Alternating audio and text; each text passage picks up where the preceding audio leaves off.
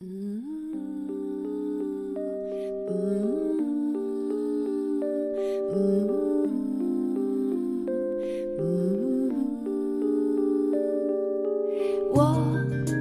感到一束光把我点亮，固执的发烫，那会是谁和我一起？我拼命追，不在乎疲惫。我想要这一种幸福，不甘心被生活打败。我相信梦的存在，等到最后都习惯了奢求，这梦想变成了幻想，我还是学不会去放开。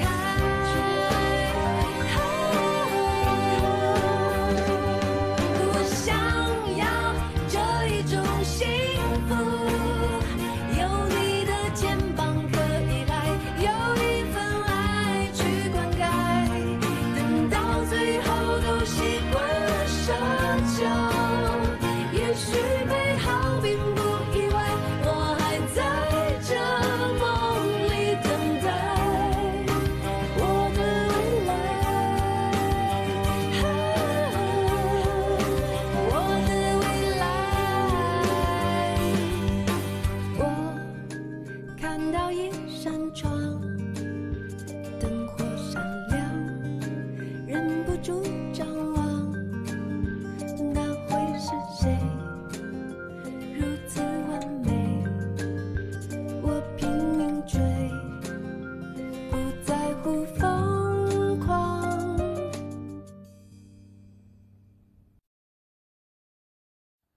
这样总该行了吧？我上去，你帮我把这风，行不行？哎，行，行，扶我一把。哎，好嘞。哎，这个手电，他妈早知道把1楼那给他就是的，给我看着点。哎，你慢点啊。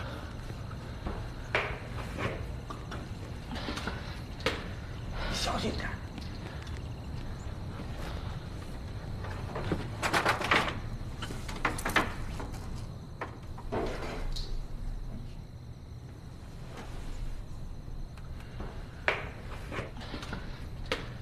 思川，嗯，窗户外边什么声？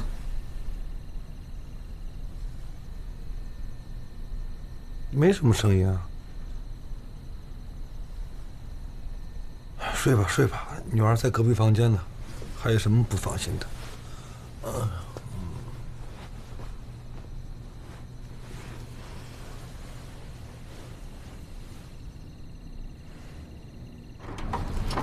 你小心点啊，大哥。给我，怎么回来呀？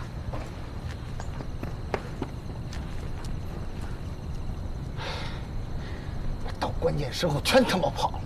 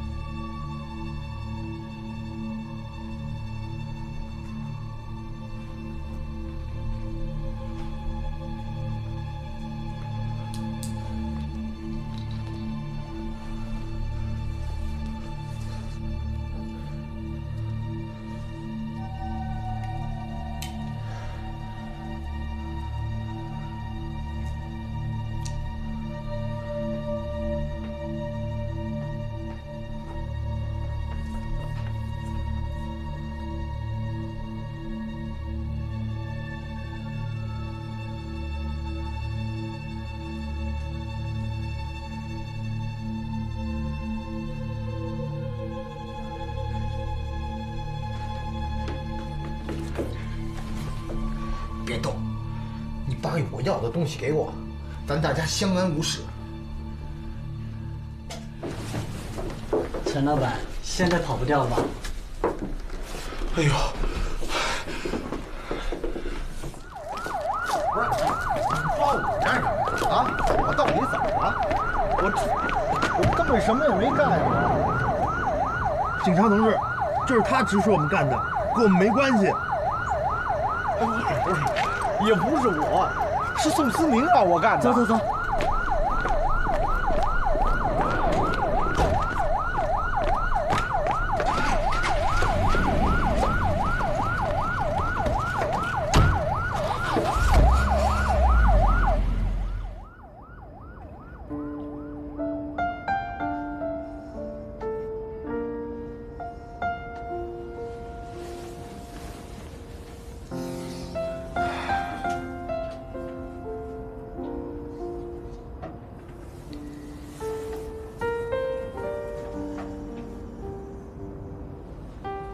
是不是有话要说？我们俩说到底是夫妻，你有什么难处，别害怕让我分担。不是岁数了，没什么事情承受不起的。你说吧。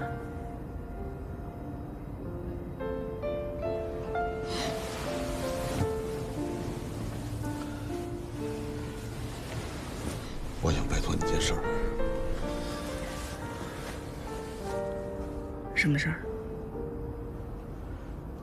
我怕就这一两天，我时间不多了。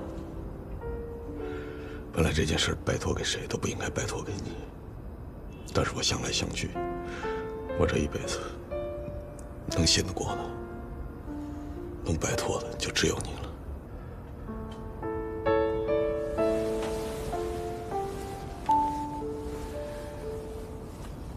到底什么事儿？你和我还要绕圈呢。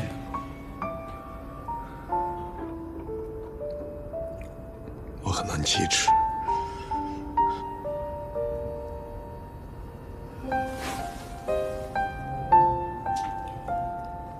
你是想跟我说他吧？是。那你还是不要拜托了。把我想得太伟大了。她怀孕了，是个男孩。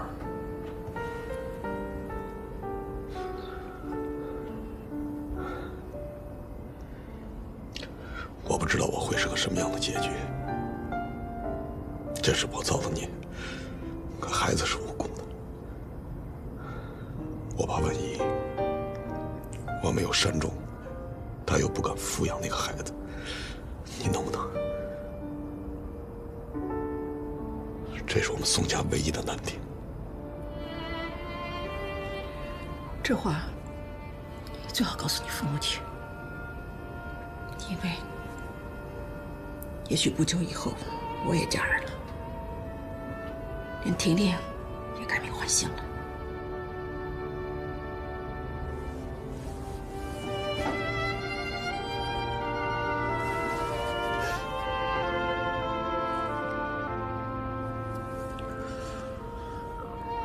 对不起。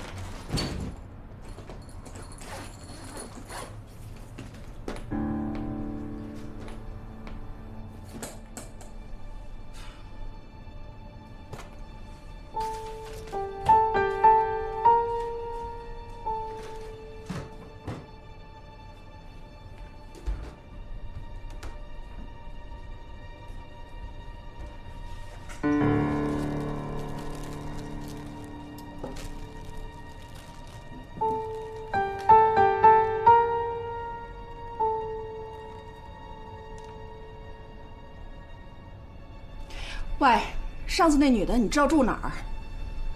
哪个女的？你别装糊涂了，宋思明那个。我还真不知道。你为什么不去公司找她？她怀孕了。你到底还是知道了。这样，你打个电话给沈醒国。上次我听胖子说，沈醒国把他堂姐介绍过去当保姆呢。行，先这么着。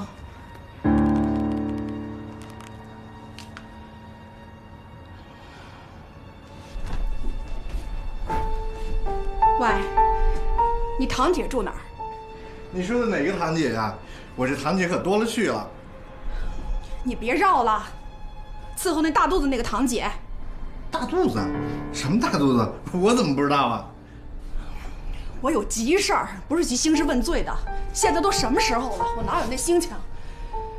宋思明昨天给我交代后事了，今天早上我一查，他收的钱少了一半，这就够要他的命了。现在大家都是拴在一条绳上的蚂蚱，谁也跑不了。那女的要是聪明，现在把钱拿回来，宋思明这次若能逃得过，大家都好过。你说是不是？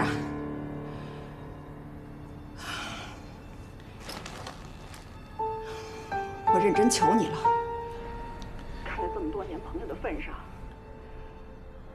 你不会现在眼看着婷婷没爸爸了吧？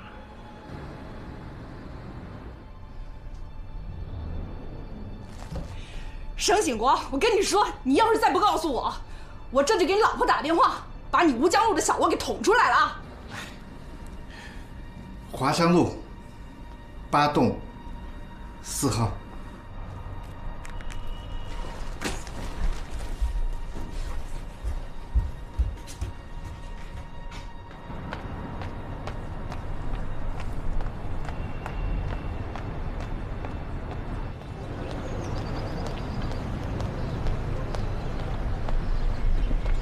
小姐，请问你到哪里10号楼。我帮你通报一下好吗？不用了，我帮你通报一下，我们这里必须预约登记的，好吗？我是他亲戚，这不行的，没事，好吗？我自己去了啊。谢谢真的，谢谢，小姐，小姐，我自己找，我认识。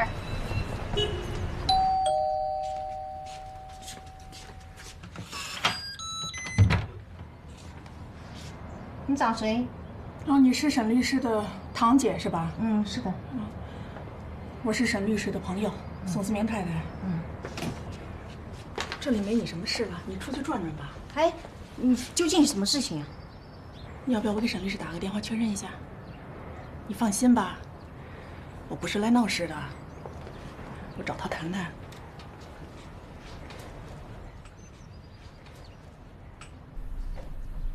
阿姨，你先出去，我一会儿叫你啊。好的。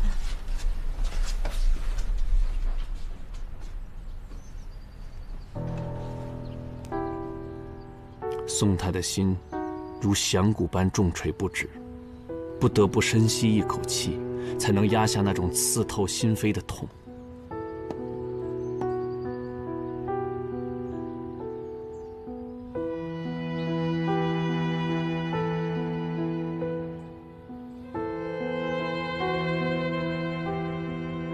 就在这张床上，宋思明和这个女人光着身子滚来滚去。就在这张床上，两个恬不知耻的人还造出了个孩子。宋太如果手里有把刀，他真想一刀捅在那个耀眼的、长着小鸡鸡的肚子上。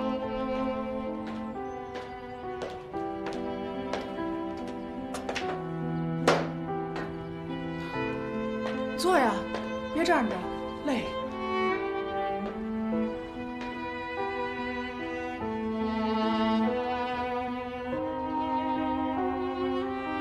他细细抚摸着实木的纹路，那种亚光的暗红色，散发着贵族气质，是他多少次经过橱窗想买而抑制住冲动的款式。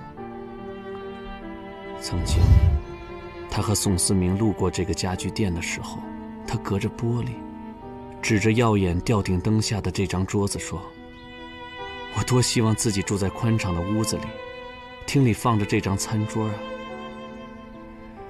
这张停留在他梦里的桌子，现在就在他手下散发着幽幽雅雅的光。他梦中宽敞的客厅，和梦中陪伴他的男人，一直在享受着、侵略着、剥夺着他的梦。而这里，这个女人，住着这样豪华的屋子，是他卖了自己的妈妈的房子、自己弟弟的房子换来的。宋太的感觉，简直就像案板上垂死的鱼一样，被人将鳞片一片片剥掉，露出血淋淋的皮肉，痛不堪忍。他依旧保持着沉着的面容和淡定的微笑，在惊慌战斗、不知所措的海藻面前，坦然地叫人害怕。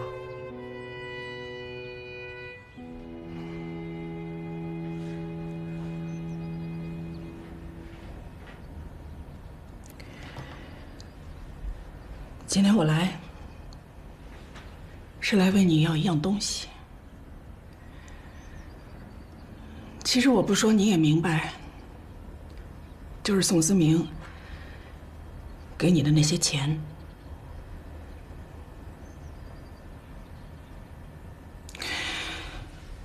我既然知道这里，还能跑到这里来，就说明他什么都告诉我了。我和你照过2次面了，第一次我就告诉过你，希望你能够好自为之。可惜你没有把我的话放在心上。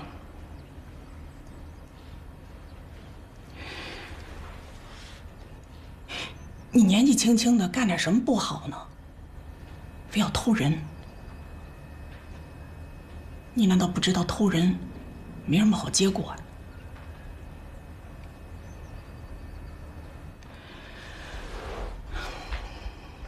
那些钱呢，是我给他的。女人嘛，不要太不善良。你既然都已经跟了他，好歹也算是我们家家谱里不入名，但却单个份儿的，叫什么呢？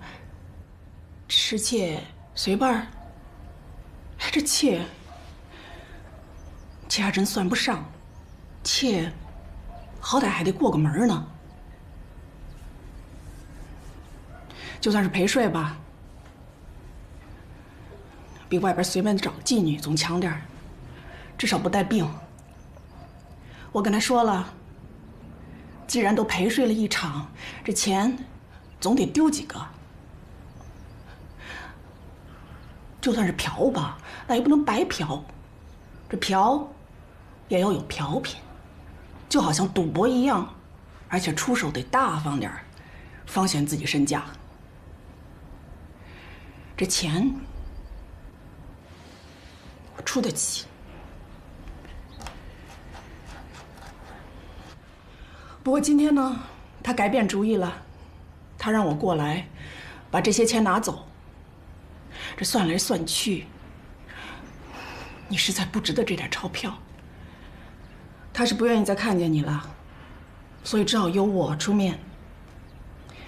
没办法，我是他老婆，总得替他料理后事。反正也不是1回2回了。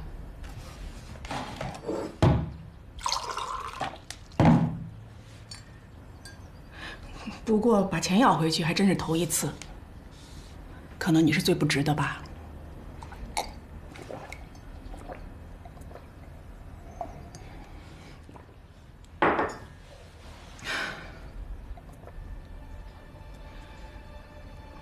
钱呢？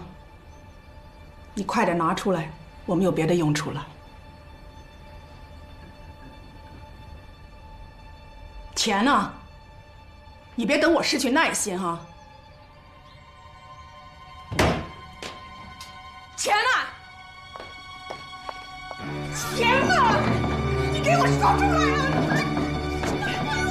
要不是你，我不知道这怎么会变成这样。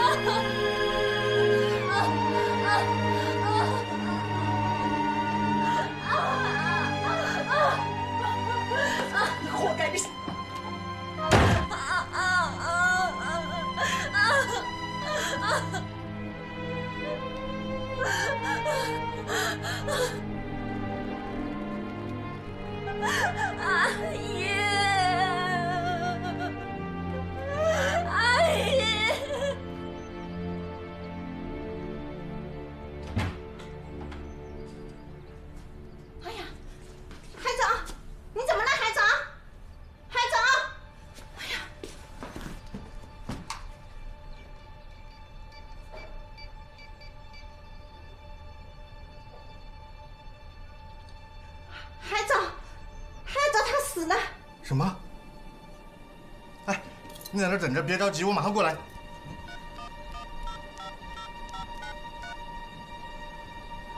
喂，120吗？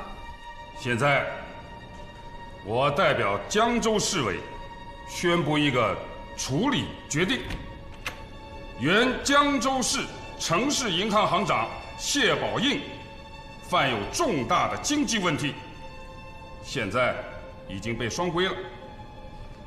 市里面关于谢宝应私设金库、挪用社保基金、投机美国期货市场被强行平仓的几点意见，我们的所作所为。什么事儿？海藻出事儿了。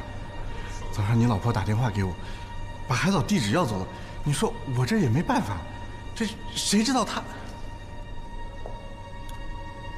他现在在哪儿？啊，我早上打120的时候，他还在家里。替我打听他在哪个医院，给我打电话。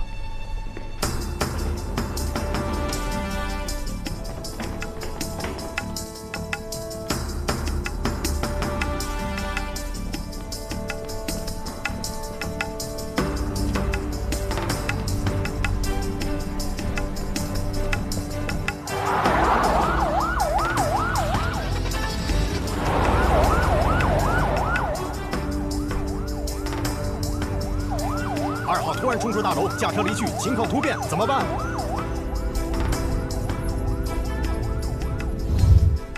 他是新来的吧？以前没见过。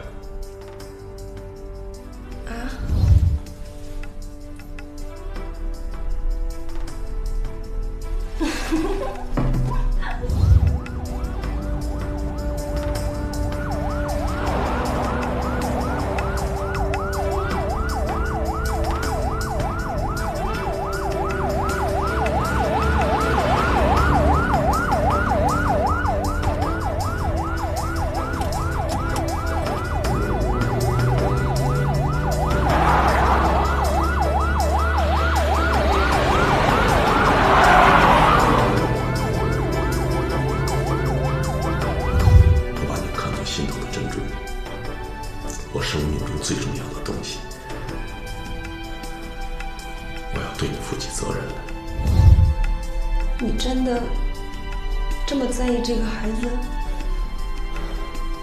爱一个人，就让他给你生孩子，然后用我们两个的鲜血浇灌这一颗花朵，这样我们永远都不会分开。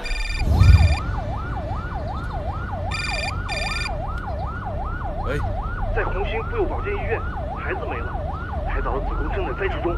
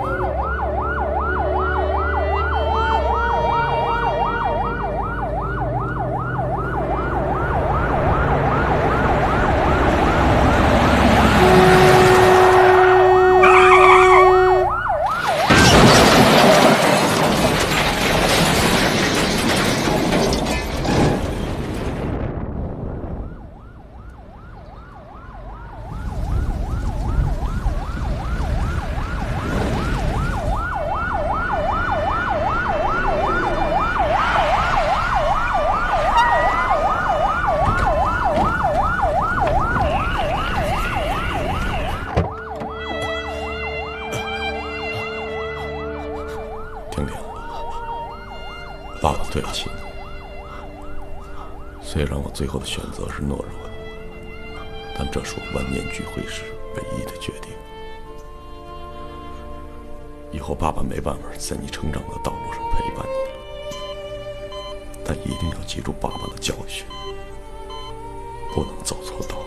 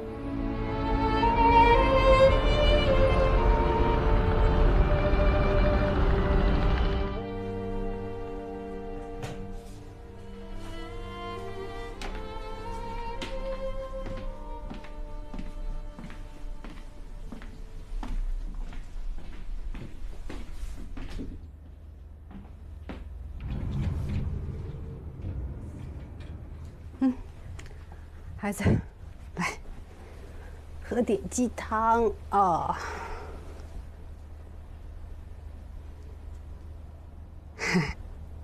来，啊，来，好好喝一口。嗯，好。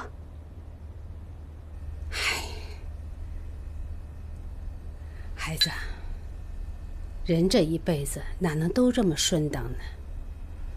总要磕磕绊绊、起起伏伏的。你这点事算什么呀？你还这么年轻，以后日子长着呢。爸爸妈妈还陪着你呢，啊！来来，听话，喝点鸡汤，啊！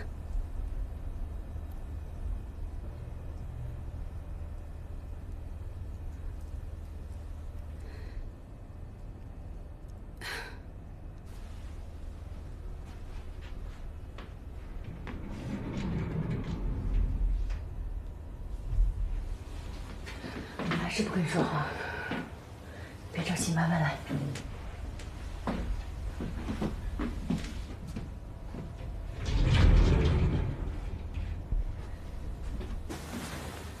不肯喝汤啊？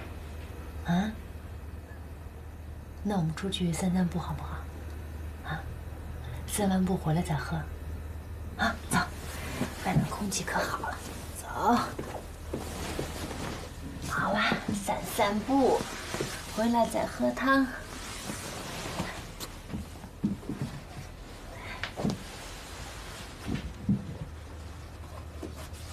来，自己带着。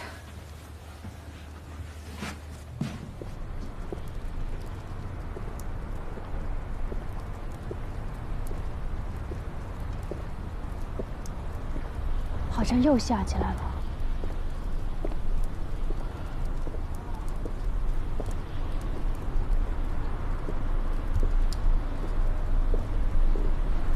我们到亭子里避避雨吧。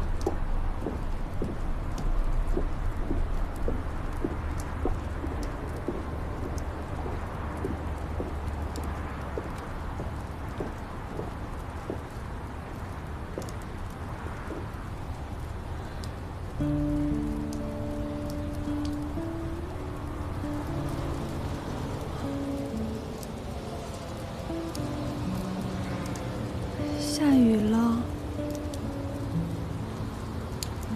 你说什么？再说一遍。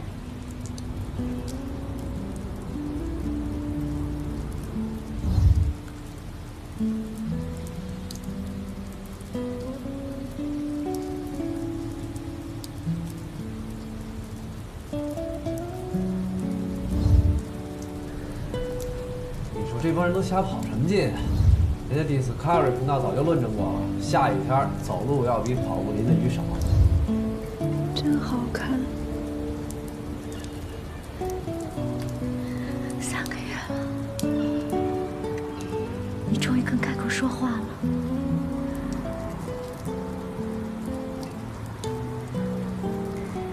这雨真好。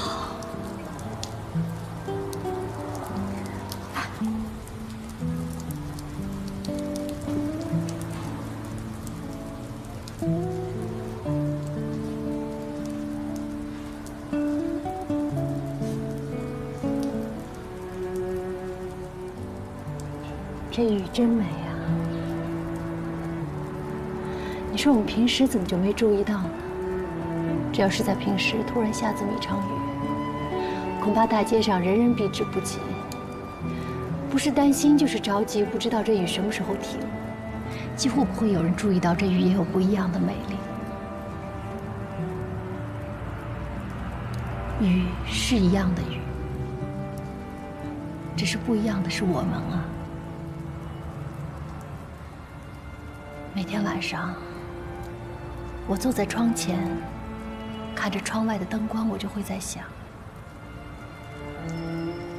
这城市多奇妙，有多少人就有多少种生活。别人的生活我不知道，而我呢，每天一睁开眼，就有一串数字蹦出脑海：房贷6000，吃穿用度2500，然而上幼儿园1500，人情往来600，交通费580，物业管理费340，手机电话费250，还有煤气水电费200。也就是说，从我苏醒的第1个呼吸起，我每天要至少进账400，至少。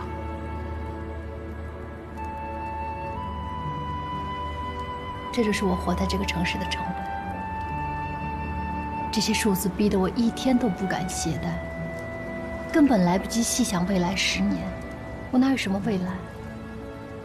我的未来就在当下，在眼前。那天陪妈妈去逛街，其实我们都不用走，那个人流就推着我们向前走。我想不走都不行，想停下都不行。我当时就笑了，我说这就是我们的生活，来不及细想，没有决断，就这样懵懵懂懂的被人推着往前走。而我青春年少时候的理想上哪儿去了？我的理想就被这匆匆的人流推得无影无踪。是啊，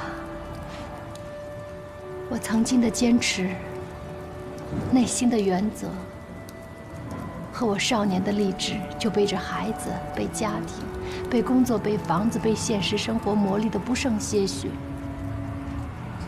其实很多时候我是有原则的，我不想抄近道，我更不想投机取巧。但是每当我看到那些不如我的人，因为插队比我先拿到票，那些不如我的人因为放弃了原则而省了10几年的奋斗，我真的不服气。有的时候我都在怀疑，我这份坚持到底是对还是不对。我甚至在责怪这个社会，为什么这么不公平？为什么大家有规不遵、有矩不守，而让我们这些辛辛苦苦、勤勤恳恳的蜗牛受罪？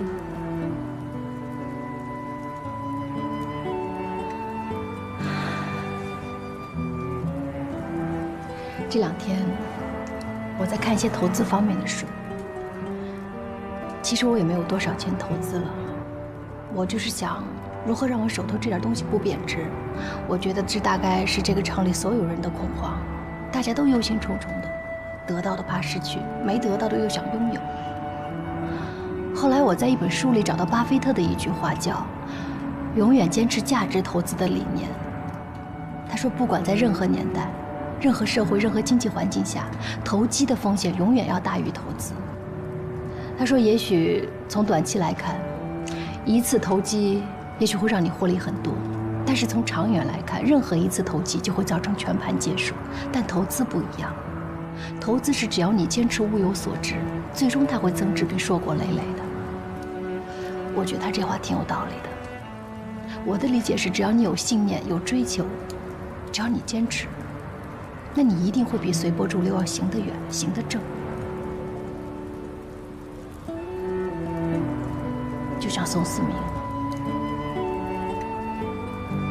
他很聪明，他是非常聪明，也很有才华。但如果他能选择一条正确的路，选择正确的价值观，我相信他的前途会无量的。但他恰恰没有这么做，他恰恰凭着自己的一时聪明，选择了一条投机之路，最终还是随波逐流了。海藻，我在这个城市算是扎根下来。我相信，凭我的坚持，凭我的努力，最终我一定会过上我想要的日子。而你呢？你还这么年轻，这么有朝气。虽然你犯过错，虽然你曾经失败过，但是没关系。正因为你年轻，你知道吗？因为你年轻，所以你有大把的时间纠正错误，重新再来。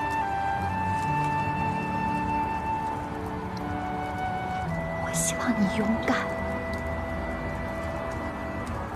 勇敢一些，好吗？相信自己，明天一定会好的，会好的。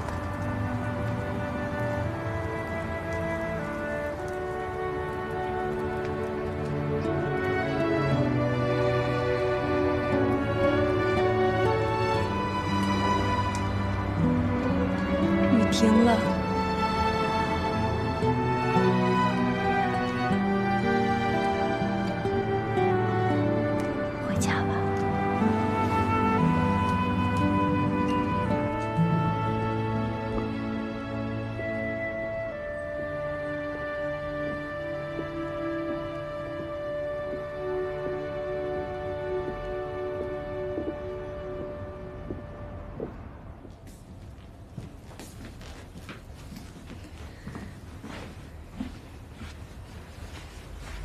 你先休息，我给你把鸡汤热热啊。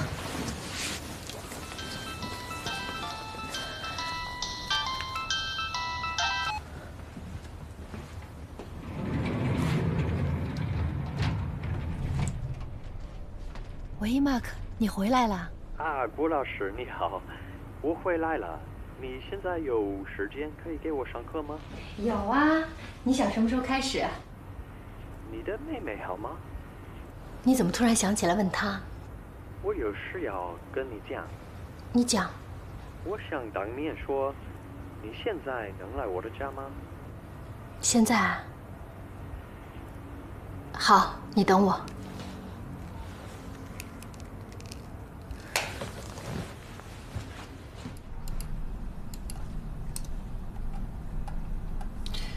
这是送的 email， 我要给你看。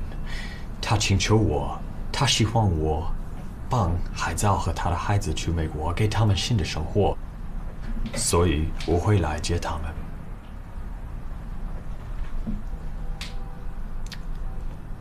海萍，海萍，别哭，别哭。宋的事情我已经听说了，我也感到非常遗憾。他在中国，他在美国。 给我很多帮助，所以我现在要给海藻和他的孩子新的生活。太迟了，一切都太迟了。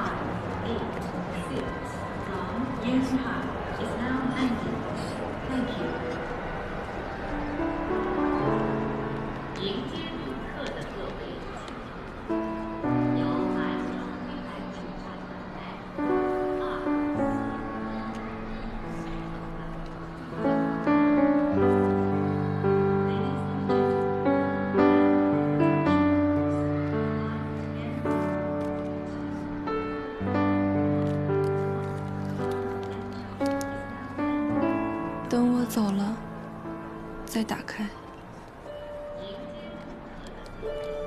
我们必须走。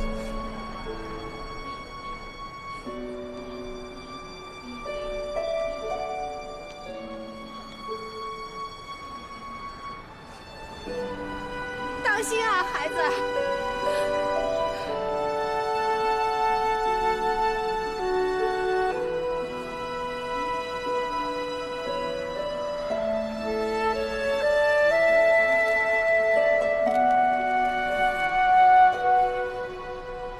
海藻要我把宋留给他的钱交给政府，他还是没有勇气面对这发生的一切。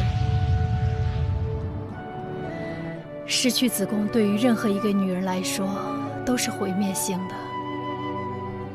海藻付出的代价是巨大的，无论是身体的，还是精神的。 我真的希望海藻能从国外治病回来后坚强起来。毕竟，人生的路还很长，很长。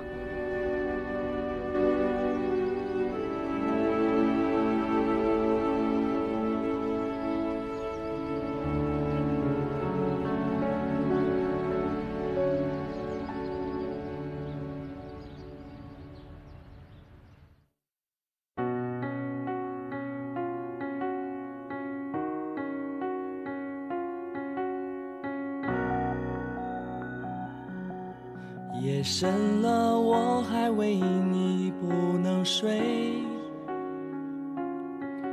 黎明前的心情最深的灰，左右为难的你，不知怎样去面对。我能做的只剩沉默体会。爱情是让人沉迷的海洋，孤单的时候想要去逃亡，转身的一瞬间，你出现在我身旁，你的眼泪让我不敢开口讲。我想大声告诉你，对你的爱深不见底，用力紧紧抓住我们的回忆，屏住呼吸，心跳的频率有一种魔力，它让我们慢慢地靠近。我想大声告诉你，你一直在我世界里。用力抓住我们的回忆。说有一天，我看到的是你的背影，只因为你没有告诉你，我爱你，真的。